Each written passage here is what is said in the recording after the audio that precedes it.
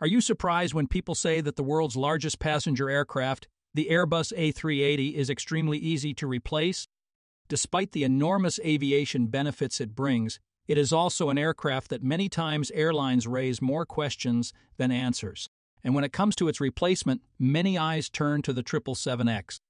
It can be seen as a potential aircraft that can perform some of the roles that are already performed by aircraft such as the A380. So will the 777X take the A380 off the flight path so easily? Let's find out in today's episode.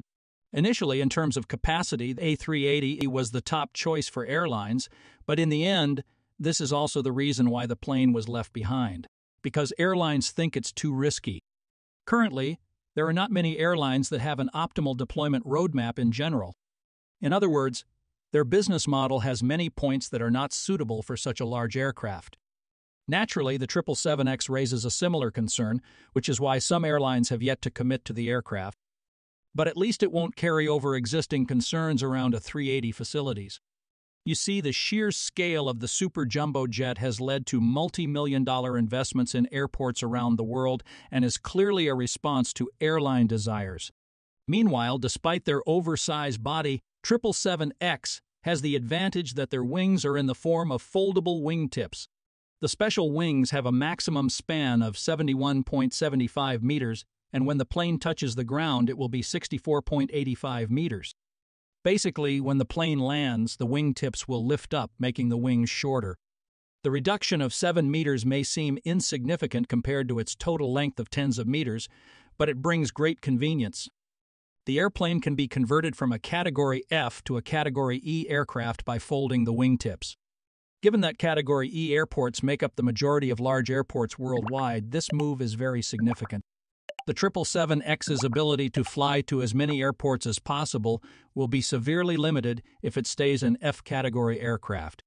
If an aircraft cannot reach the airports they desire, airlines will have very little incentive to purchase it. So it can be said that this is an extremely wise move for Boeing. And as mentioned above, A380 F category aircraft has difficulty due to its too long wingspan at most airports and requires special gates or parking lots. Even runways and taxiways must be strengthened and widened to accommodate such wingspan. There are also worries that there may no longer be a need for an aircraft such to the A380 or even the 777X. And people are content with the 787 Dreamliner or even the middle-of-the-road A350-900.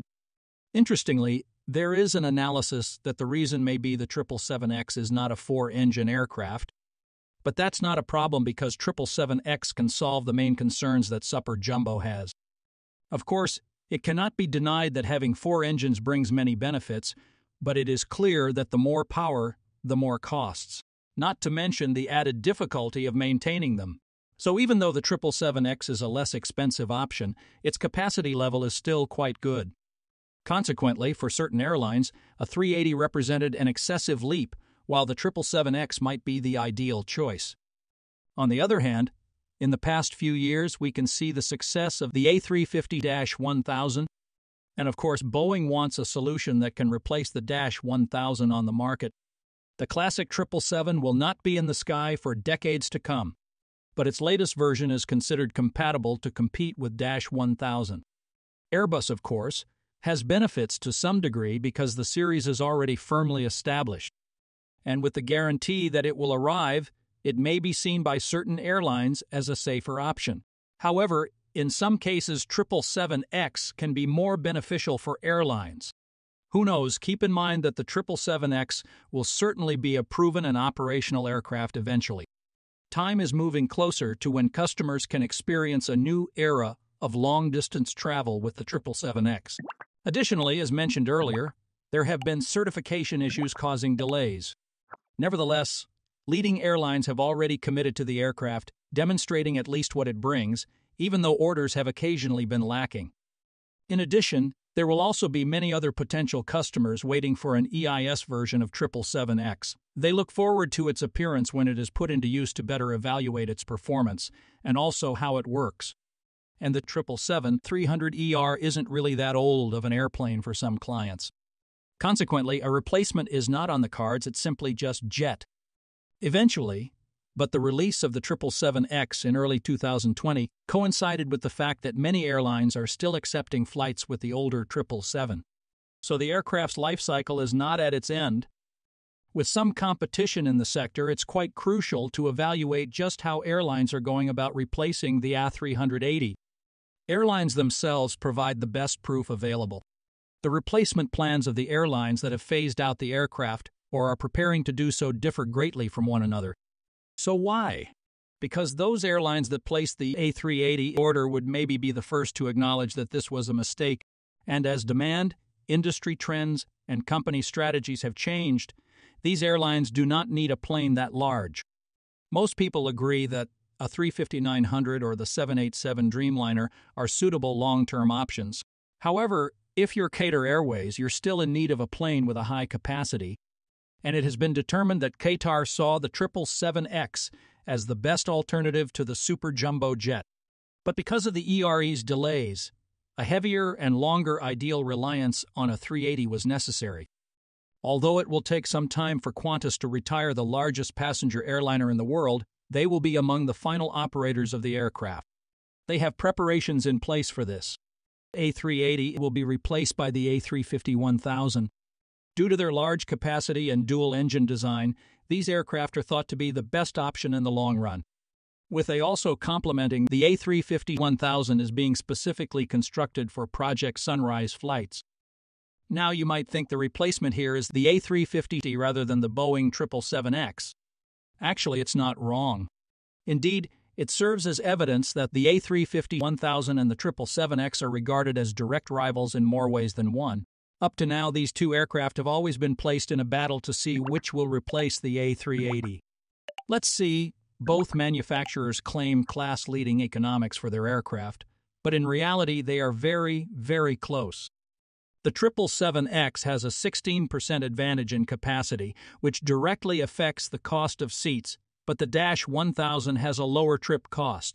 So with similar costs per seat, both will be competitive and will depend on how many seats an airline believes it can fill. For those that can fill 400 seats, Boeing's aircraft seems a good alternative. For those who prefer lower risk, the Dash 1000 with 350 seats is the right aircraft. The 777X also includes a more intriguing characteristic. Its size and lightweight construction will improve performance, and it will be powered by the new GE9X engine, which is the largest commercial engine to date. The range of both aircraft is sufficient for the longest typical long-haul flights. Here, the Dash 1000's maximum range of 8,700 nautical miles surpasses that of the 777-9. However, the smaller Dash 8 will create a turnaround. Boeing has released statistics indicating that its range is 8,745 nautical miles.